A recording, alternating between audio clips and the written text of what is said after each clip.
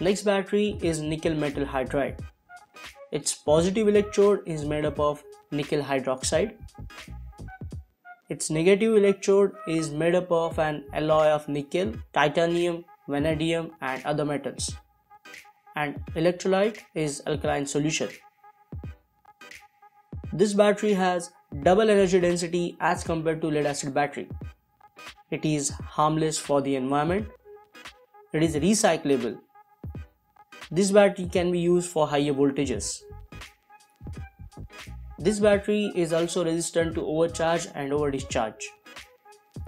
But this battery has very less lifetime, that is around 200 to 300 cycles if we discharge rapidly on high load currents.